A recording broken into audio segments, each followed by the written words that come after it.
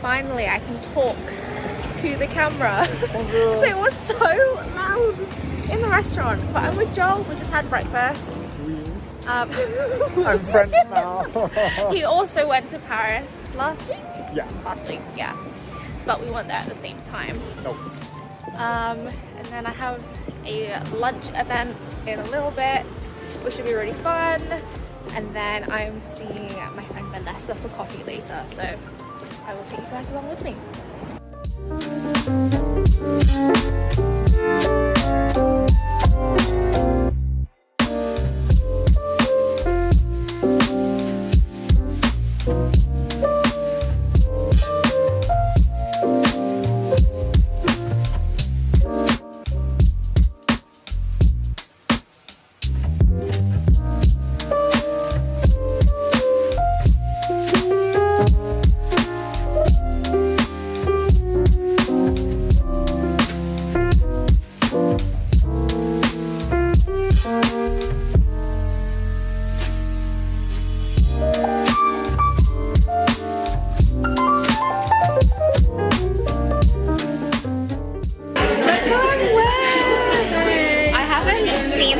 Our yogurt event, and like, can you find photos of that? I will find it. Yeah, we were like in red jumpsuits, painting something. Yeah, painting, jumpsuits, Shoreditch. Yeah, for a yogurt. For a yogurt, which is actually quite fun. Yeah, it was really fun. But like, God, that must have been like 2018. I think so. That was so long ago. Yeah. We're now going to make some dessert. That's all we know. Yeah, with rhubarb and a blowtorch. Oh yeah, that's gonna be fun. We just had to sign non-disclosure saying that if we chop our fingers off, then it's not their fault. I love it for us.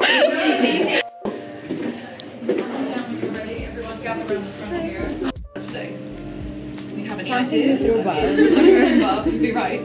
So we are going to be really highlighting this beautiful ingredient, which obviously is the perfect timing to be kind of collaborating on this product launch and with this ingredient. It's great for you guys to actually do an experience where you get to handle the ingredients and taste it.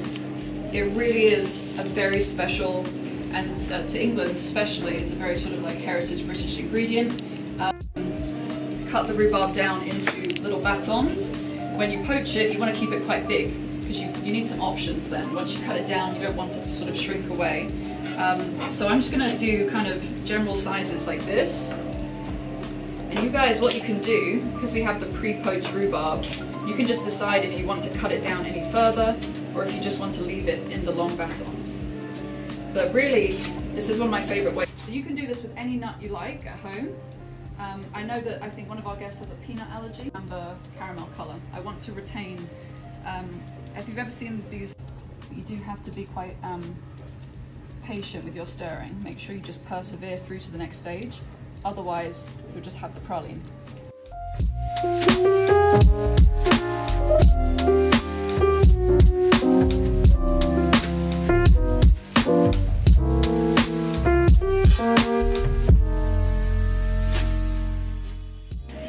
Hi guys, I am back in the car because I am back on my way home. Ollie's just picking up our tiles for the corridor at the moment, so he would be here, but he's just gone in and doing that. But yeah, I ended up not being able to stay for the cooking class, which I was a little bit gutted about because it looked really, really cool, but hopefully I can actually go back and go and actually take like a proper cooking class there because it looked really, really fun. And then yeah, I went to go and had a catch up with my friend Vanessa, who I have not seen, I think, since I've either gotten married or engaged. I can't remember. It's been that long. So to be honest, like, we were just catching up, and I didn't really record much apart from like the beginning bit that I did record. But yeah, I will also, oh, there he is. I will also show you guys what I got in my goodie bag when I get home. What are they doing? They're getting the tiles? Yeah, I got reversed to the back of the warehouse and they'll load them in for me. Oh, such special customer service for a special customer.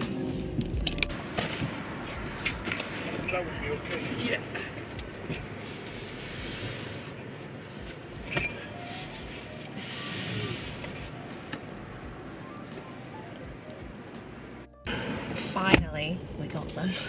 It's 3 months of waiting for these. 3 months of waiting for tiles. Right, we're now gonna go to Costco. Oh, God, the car's really heavy now. Super heavy, isn't it? Gonna go to Costco now and grab some dinner because we're really near. I actually have my Costco card today for a change. The picture on the back is actually quite funny. No, it's gonna focus. There's just so much like random crap here. Right. It's so random. I do love a Costco trip though. Not quiet in Costco. I don't think I've ever seen Costco this empty before. I guess we don't really come in the evening. What do we want for dinner?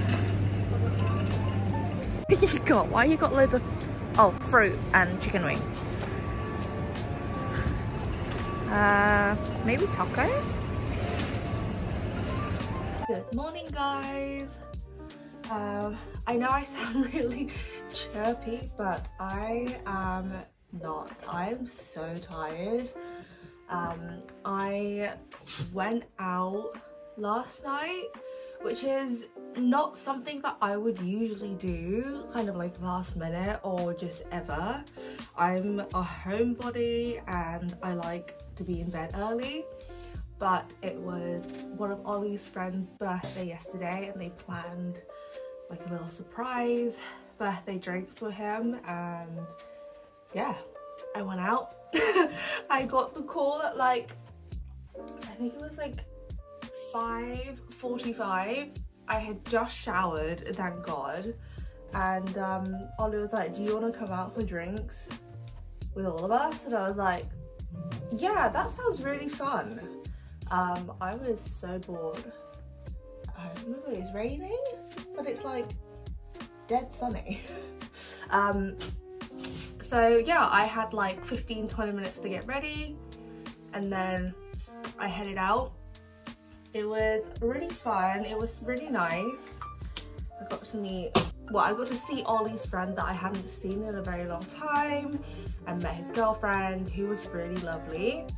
And I can highly recommend, if you go to Be at One, order the Honey Cosmo. That drink is so nice. I had a few of those yesterday, so yeah, I think that's what is making me really slow and tired this morning.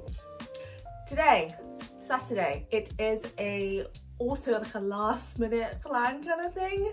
So my best friend is getting married in a few months and she is doing like a little bridal shower thing with her fiance's like family, like the woman in that family, and I think one of the girls couldn't make it, so she asked me last night if I wanted to come, but I think it's like an afternoon tea situation at this place called Victor's in Oxford, which I've been meaning to go and check it out.